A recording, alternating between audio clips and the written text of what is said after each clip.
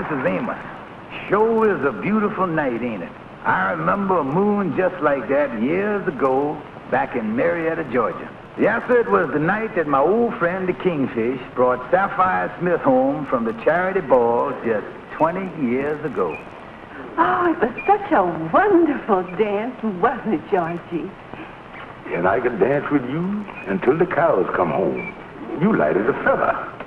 George, wasn't it wonderful the way they played our song, Let Me Call You Sweetheart? Yes. Honey, let me call you sweetheart forever. George, do you mean that? I never meant nothing more in my life. Oh, George. And so they was married in Reverend Johnson's little chapel in Marietta. Well, a lot of moons has come and gone since then. And once again tonight, the Kingfish and Sapphire are coming home from a dance.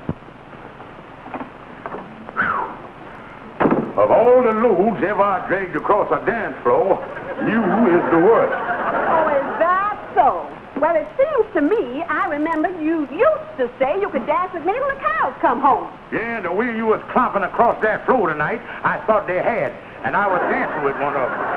George Stevens, I've heard just about enough out of you. Don't you dare criticize me. Look at yourself. And just what's wrong with me? What kind of a husband has you been? You ain't got no romance. You is lazy, you is shiftless, you ain't got no ambition, and you ain't got the backbone of a jellyfish. But now, honey... And them is your good point. As I had to infer from your conversation that you were sorry that you married me. Sorry? I regret the day I ever walked down the aisle with you. You regret it. Every time I pass Reverend Johnson's new parish on 124th Street, I break out in goose pimples. How could that sweet old man do this to me? Let me tell you something, George Stevens. If I had it all to do over again, I wouldn't marry you if you was the last man on the face of the earth. Woman, if it's the last thing I do, I'm going to make you eat them words. Yes, make you eat them words. I tell you, Andy, if it's the last thing I do, I'm going to make that woman eat them words. Yeah, you ought to teach that woman a lesson, all right. Yeah, if that old gal wasn't married to me right now, she'd be down on her hands and knees begging me to marry her. People ought to watch what they say. Ought to be kind to one another. Yeah. The mail done come, Mr. Kingfish. Thank you, lady. Lovely day, ain't it, Mr. Brown? Oh, shut your big mouth and mind your own business. Anything important? Oh, just a letter here from Marietta, Georgia. Yeah, what's they writing you about? Well, there's a tax bill on some property that me and Sapphire own. They send us one every once in a while. I just throw them,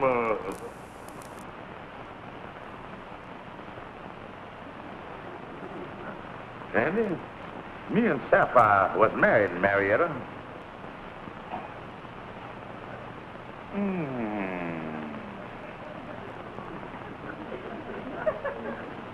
Kingfish, I can tell from that expression on your face that you done either thunk of something or got indigestion. Andy, bring the typewriter in from the other office. Kingfish, what is you up to? Andy, you heard me talking about making Sapphire eat them words.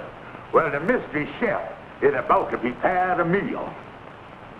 So therefore, it's our duty to inform you that owing to this unfortunate error, that in the eyes of the law, there's no legal marriage exists between George Stevens and Sapphire Smith. Yours very truly, Fred Thompson, Deputy County Clerk, Marietta, Georgia. There we is. Fred Thompson. But, Kingfish, are you sure you're doing the right thing? Why, certainly, son. They done this in a book once by Somerset Monaghan.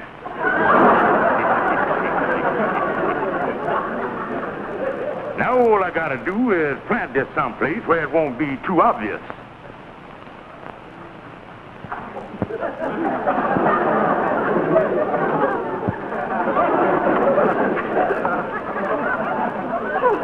George must have left his suit to be cleaned.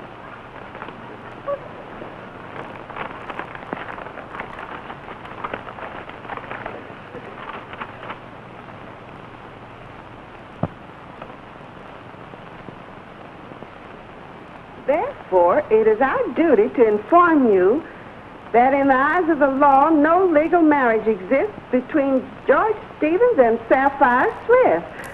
Good heavens! Hello? Hello? I'm sorry, Mrs. Stevens, but the Kingfish ain't here. No, I don't know exactly where he is. When you see that woman, tell him to get home as fast as he can. She sounded excited, Kingfish. What you gonna do? I'm gonna duck her all day. I'm gonna make her suffer. Yeah, and I'm gonna play with that old gal like a cat with a mouse.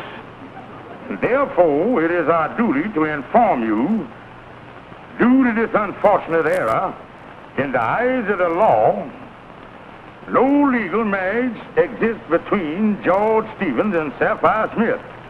Well, honey, by some strange coincidence, look like your wish done come true. What you talking about, George? Well, you know, the other night you said you wish you had never married me. Now, here's your chance to be free right now. We ain't married no more, so let's call it a day, Miss Smith. Call it a day? That's right. What you talking about? You go your way, and I'll go mine. Good luck to you and all that stuff. Be seeing you again sometime. It's been nice knowing you for 20 years. You mean we ain't married no more? Good. And that's the way it's gonna stay. Excuse me, honey, but did I understand you there? You mean you ain't gonna beg me to marry you again? Exactly, George. But, honey, we could go to Reverend Johnson's on 124th Street. Honey, you're making a big mistake. You're my wife. I'm your husband, George. Pardon me, I didn't get the name. Wait a minute, Sapphire. Don't be foolish. I'm your husband. Husband? Why, I ain't had a husband in 20 years. Oh, me. Look, Sapphire, we both is tired. Let's forget the whole thing till morning. All right, George.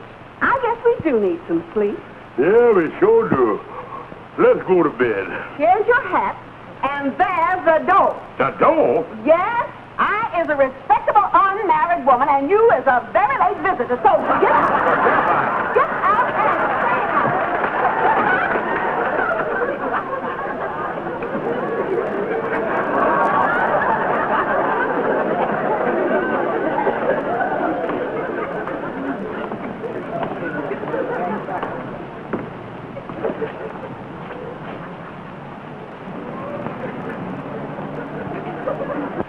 I tell you, boys, I gotta do something. This is a terrible situation. My wife done throwed me out the house.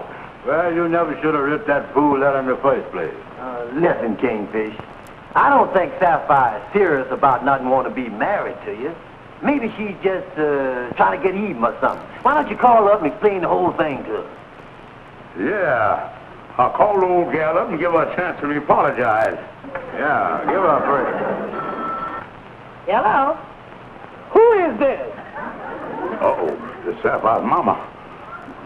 I'd like to speak to Sapphire.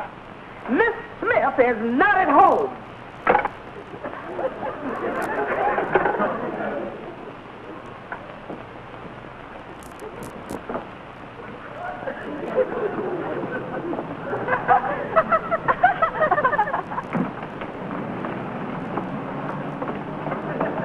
Hurry up, Sapphire. Coming, girl.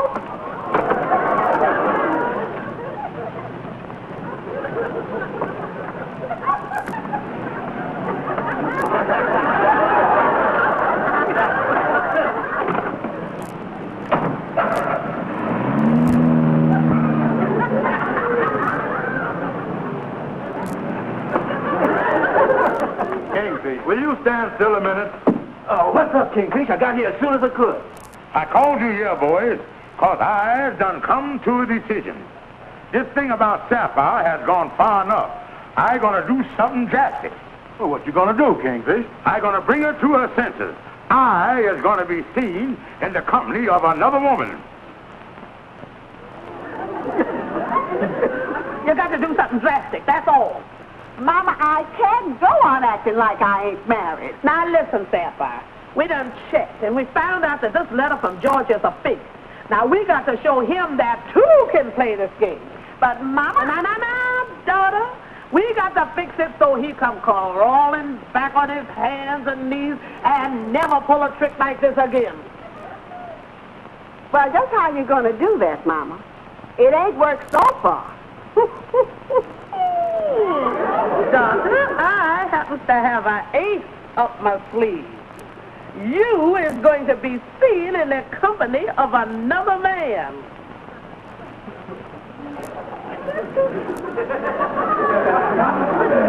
Theodora Wilson, tall girl, has own car, light eater. No, and that don't sound quite right. Ain't you got nothing better? Well, let's see here. No, this gal's married. This one left town. Here we is. Here is the number, and there is the phone.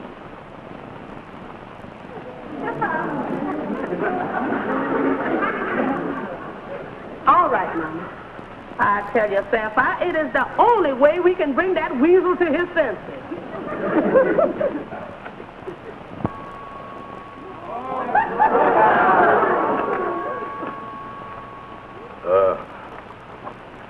I is Mr. Stevens.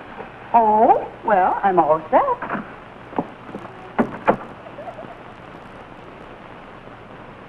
Is something wrong? Oh, no. But the last time I was out with a girl to a suffragette picnic. And this is quite a switch from them mini blouses. Where are we going? Well, I'd like to go someplace we could be seen together so the gossip will get back to my wife. And I understand the Silver Slipper is the place.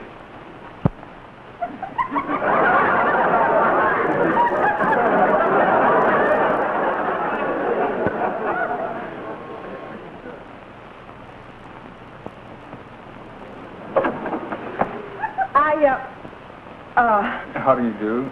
I'm Mr. Royal from the escort service. Is there something wrong? Wrong? Oh, no. Won't you come in? Thank you. How do you do? How do you do? Mama, this is Mr. Royal. Mr. Royal, this is my mother. My, I would have sworn you were sisters. Well, run along, children, and have a nice evening. Thank you.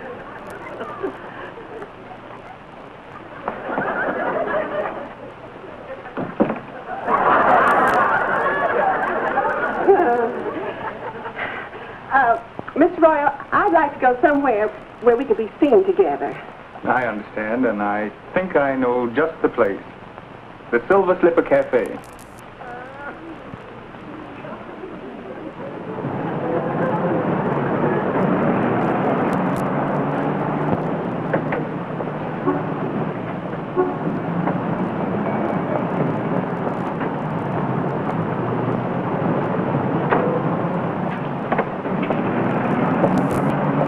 Keep the change. Thank you, sir.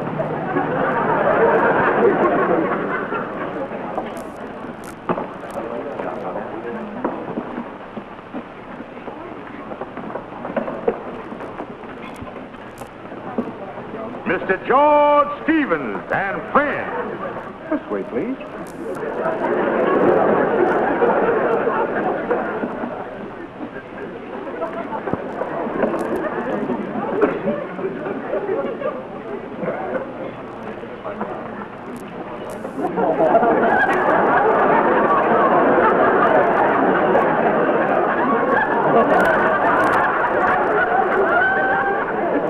Hot dog, the place is crowded. Somebody bound to see us.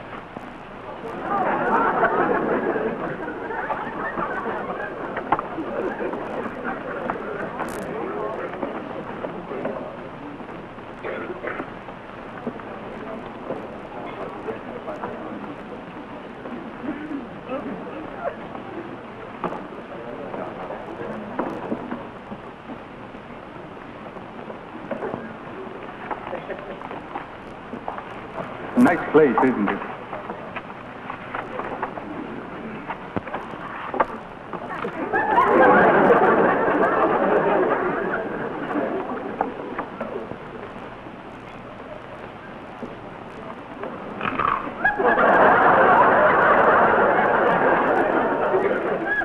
It certainly is ridiculous, isn't it? Ridiculous? Yes. That old fool there with that young girl. Isn't it ridiculous the extreme some women will go to get a man? Huh? That old lady sitting over there with that young man. Disgusting. Well, The old fool in the rear booth. That old lady in the second booth. That old fool is my husband. holy mackerel, that old lady, my wife. Sapphire! Sapphire! Sapphire!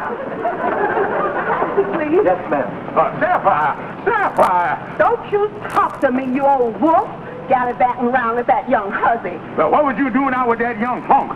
George Stevens, you can go out with a woman, I can go out with a man. Now, wait a minute, honey. George Stevens, I done put up with everything from you, but this is the end. As far as I'm concerned, this is the end, too.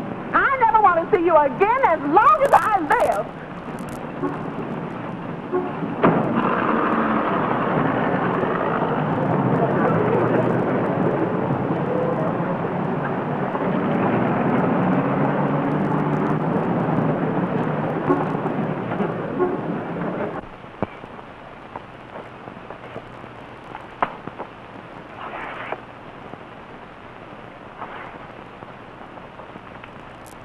This is the end. I never want to see that woman again as long as I live. Now, wait a minute here, Kingfish. Why don't you let me go to Sapphire and explain what you was doing with that woman in the nightclub? Yeah, after all, you is innocent. Certainly I is innocent. I is innocent, but she was out with that young fella. Is that innocent? Well, maybe Sapphire is just a friendly type. And listen, there must have been some reason Sapphire was out with that fella. Maybe he's a relative or something. Let me go up and have a talk with Sapphire and see if I can't straighten this mess out. Nothing doing, Amos. If you go to that woman and speak to her, you is off of my list for life. It's all over. She's breaking up housekeeping, and she give me till 3 o'clock tomorrow afternoon to get my stuff out. This is the best thing that ever happened to me. Should have happened years ago.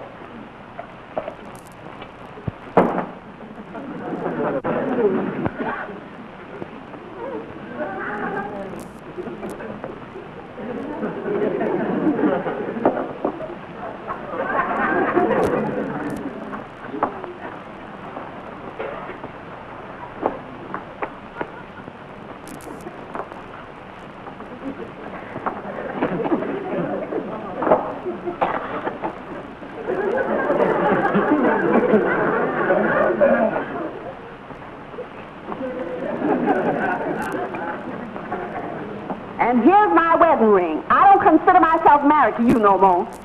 Honey, you never had that off before. And anyway, I don't want it. Take it or I'll throw it away. Now get a move on. If it's for me, I don't want to talk to nobody. How do you do, Sapphire? Yes, what is it? Why, Sapphire, I don't think you recognize me. I'm Reverend Johnson. Oh, my goodness. Of course. Reverend Johnson, do come in. George, look who's here. It's Reverend Johnson. Good afternoon, George. Hello, Reverend Johnson. How is you, sir? I'm terribly sorry I didn't recognize you, Reverend Johnson, and I should. After all, I should recognize the man who married us. Well, I can't say that I blame you for not recognizing me, Sapphire. We haven't run into each other for quite a few Sundays now, have we? Oh, well, you see, we've been away. We've been out of town. No, sir. I guess we haven't. Well, it looks like you folks are doing a little house cleaning. Oh, yes, we were. Weren't we, George? Oh, yeah. Reverend Johnson, won't you have a seat? No, I was just in the neighborhood and thought I'd drop by for a few seconds. You know, it makes my heart feel good to see a man and his wife working together. Oftentimes in life, our duties keep us away from each other most of the day. But it's nice to find a husband and wife who still find time enough to help each other with the chores. Can I get you a cup of tea or something, Reverend? No, Sapphire. I just dropped in to say hello. And I'm glad to see you both together. Well, I guess I'll be going now. Glad you dropped by, Reverend Johnson. Goodbye. Goodbye, Reverend.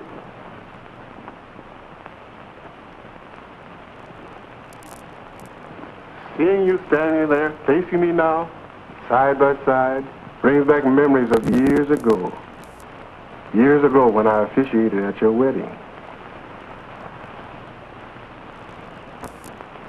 Why, Sapphire, where's your wedding ring? My wedding ring? Well, I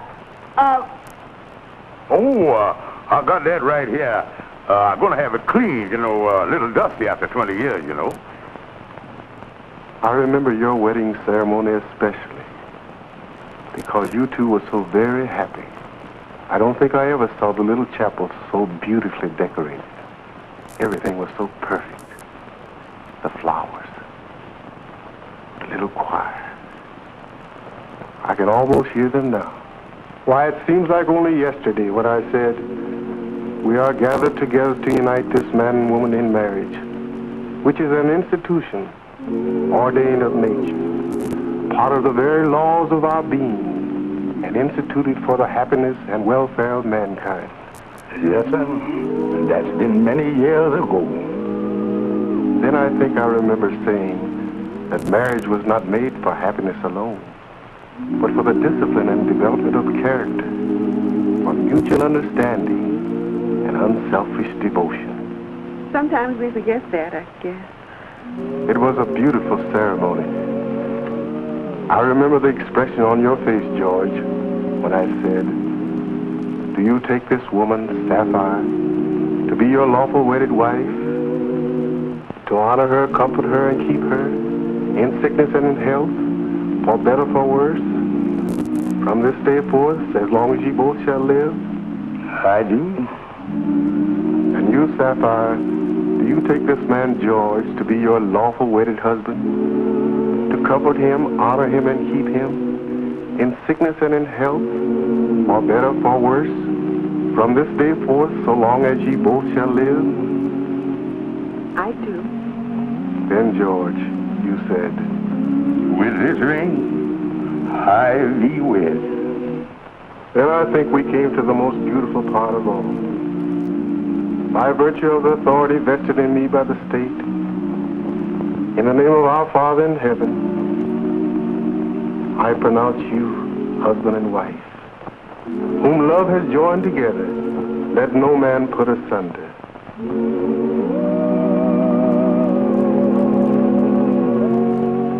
Well, as I said, I have to be running along. I hope to see you both at church Sunday. Yes, Reverend Johnson, we'll be there.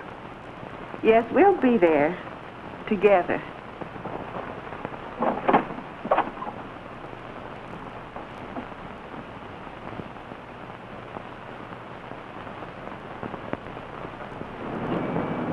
Oh, afternoon, Reverend Johnson.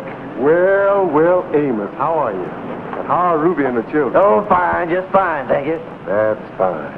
By the way, I was in your neighborhood today. I dropped by to see Sapphire and George. Oh, and how you see? Oh, they're just fine. They seem quite happy, I'm sure. Well, that's nice. And Amos, I want to thank you for suggesting that I stop in on Sapphire and George. It was nice of you to let me know they'd be home at 3 o'clock.